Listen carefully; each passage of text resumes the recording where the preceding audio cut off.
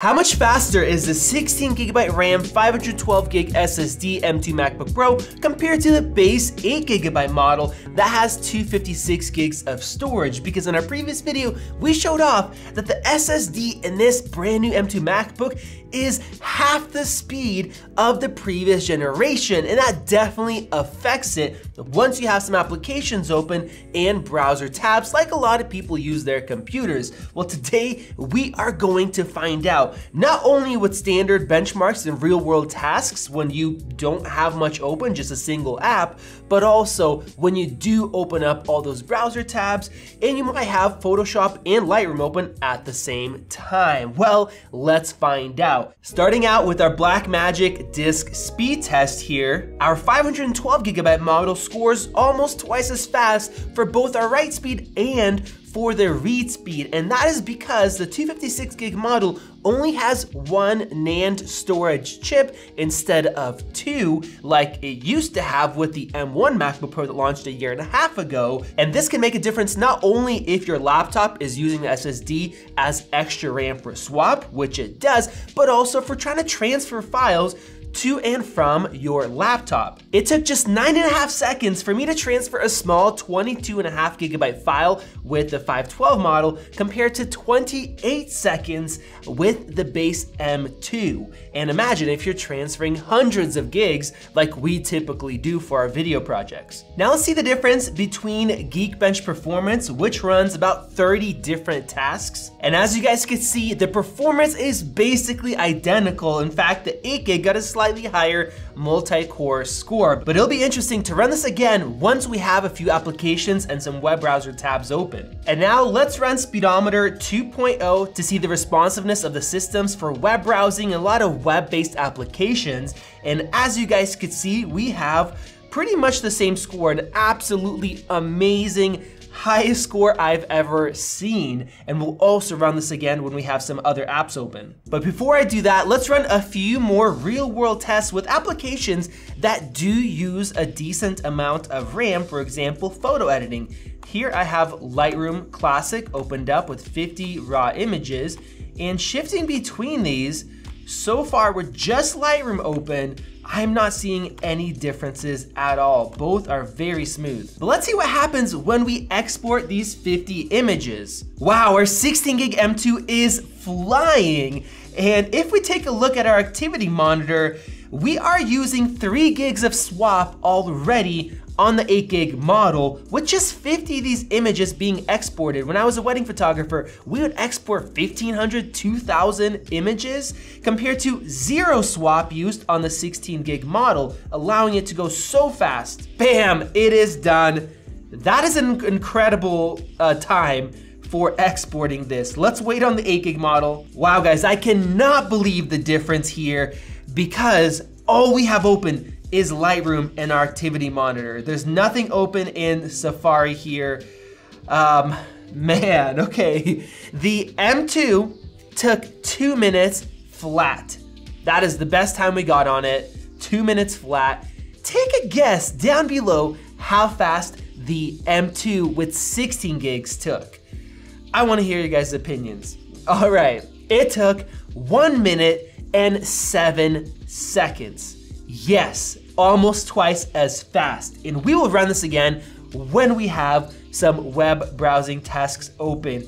I mean, I am just shocked. I'm closing down Lightroom, so we're just gonna have one pro app open at a time. And now let's run our Xcode benchmark for you computer programmers. So we're running the benchmark, our CPU is maxed out, and it looks like for this test, we're actually not using that much RAM. We only have 550 gigs in swap on the 8GB model and just over 4 gigs actually used. Our 16GB model is using almost 7 gigs with 0 swap, so it means it has a little bit more room to breathe. And it looks like the difference is negligible when we don't have anything else open. We have 119.6 seconds versus 120.6 seconds. But of course, if you're coding, you're probably gonna have some web browser tabs open. you're definitely gonna have some. So let's go ahead and do that. Now I have 10 tabs open, which is completely normal for most people, especially if you're doing coding. Oftentimes we have more than that. I have my Google Drive open, some sheets, some analytics. I have a YouTube video playing in the background.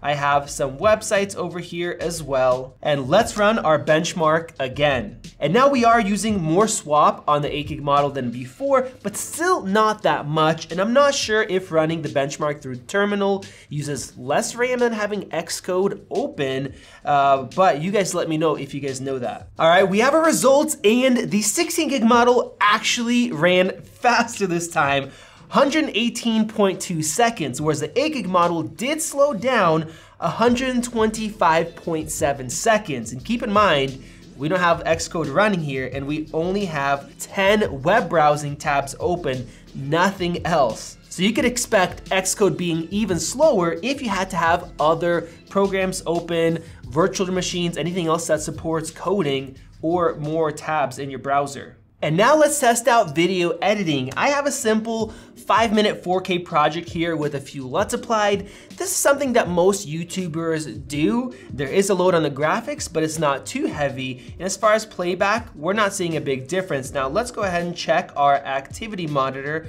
while we're playing this back. And as you guys can see, with those 10 tabs open, we're still not using very much swap, just having the short 5-minute project open. And now let's go ahead and export this 5-minute project. All right, wow, this one started up right away. It is already at 20% compared to 8 over here with the 8 gig model. And that makes sense because the 8 gig model is using 4.5 gigs of swap. It's actually going up compared to 0 swap on the 16 gig. Now, I was a big proponent when the M1s came out. The swap isn't that big of a deal. The SSDs last way longer now. It is super speedy. The responsiveness difference was minimal back then. And the machine, even the 8 gig, for a lot of people, most people, it worked great. This time around, I have to change my stance, not on swap in general, but on this machine using swap, because now it just slows down so much, which did not happen with the M1 MacBook Pro. And people talk about before SSDs were quite a bit slower with the Intel models, but the CPU and GPU in the Intel models were way slower anyways, so they were the limitation, not the SSD itself. But now with this fast M2 chip, this SSD and the amount of RAM is slowing it down. The 16 gig model took 2 minutes and 22 seconds to export this 5-minute project, very quick, but the 8 gig one took 4 minutes and 45 seconds. That's twice as long. Now, if you remember previously when we just had Final Cut open, no web browsing tabs at all, it took 2 minutes and 23 seconds. So that is how much of an impact we are getting when we have just our 10 tabs open over here, regular use, no other applications, no Photoshop, nothing else, and you start exporting and getting into that swap with the SSDs being that speed. At this point, the fanless M1 MacBook Air that you could buy for as low as $850 on Amazon, we'll put links down below, will be faster than this brand new M2 equipped machine. Let that sink in. Now, when I'm working with Final Cut, I often have Photoshop open as well, and oftentimes more tabs than what I have on this machine right now. So let's go ahead and open up Photoshop. I'm gonna drag in these 9 images, and we are gonna do an HDR photo compilation. The 16 gigabyte model took 13 seconds to do this, very fast. But the 8 gigabyte model, go ahead and take a guess down below how long it took.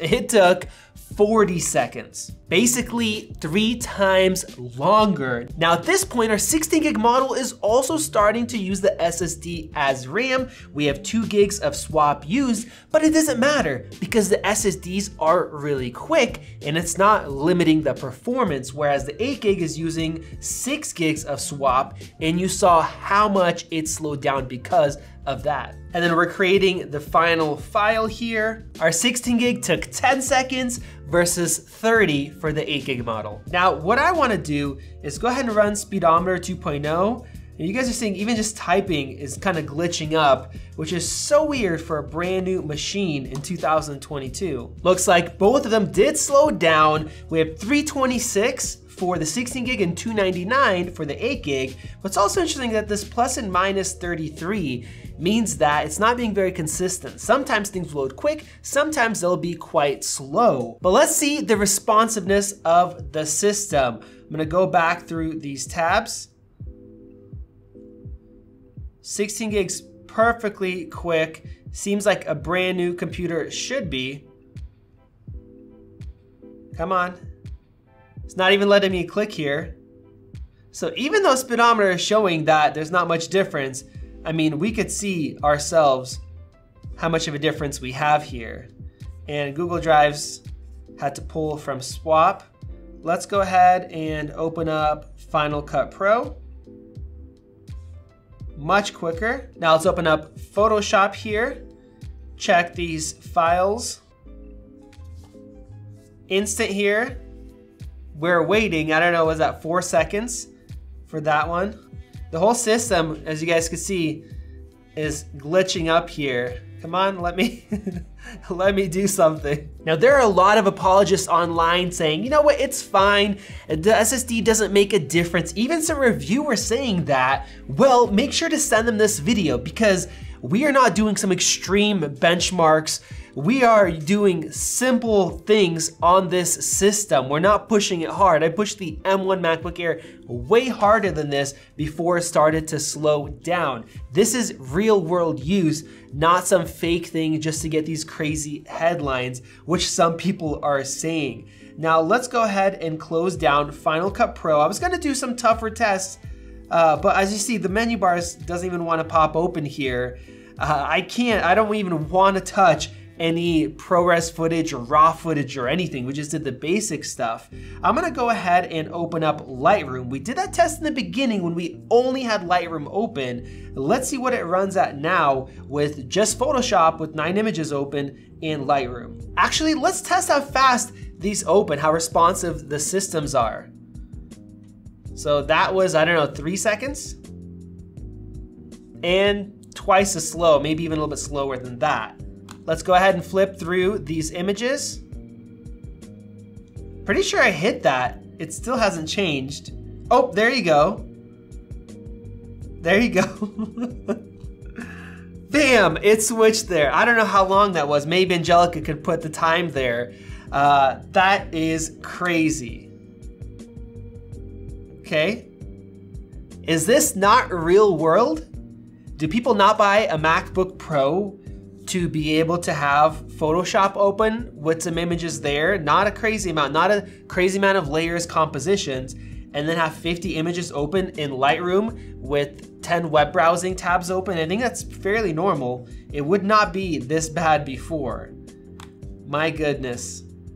This is worse than I expected. I don't even want to try a brush, but let's try to brush the sky. All right, I did the brush stroke. I'm not seeing anything. Let's do another brush stroke.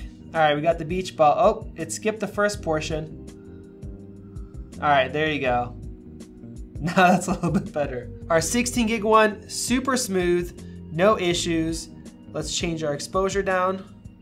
Look at that, beautiful, beautiful. All right, so let's just go ahead and export these 50 images. And while we're doing that, let's just go ahead and jump back into Photoshop. Say we want to go ahead and remove some spots from an image.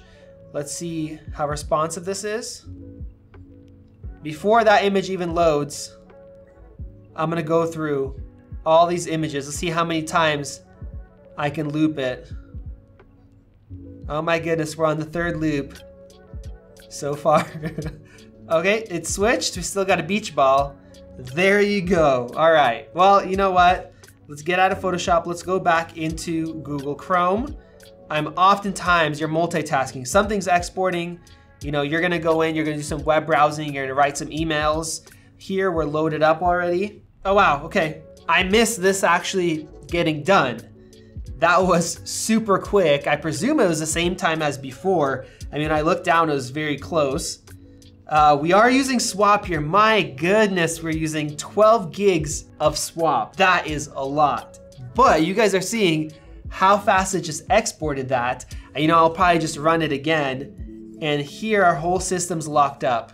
Okay, there you go. Let's go back to Lightroom, and that's how far we've gotten. All right, let's look at our activity monitor. Yeah, here we're using 13.59 gigs of swap. Oh, we're up to 14 gigs of swap now. We'll export this one more time and stop right there. 1 minute and 19 seconds. I think it was 1 minute and 7 the first time. And that's running with all of that open using the swap.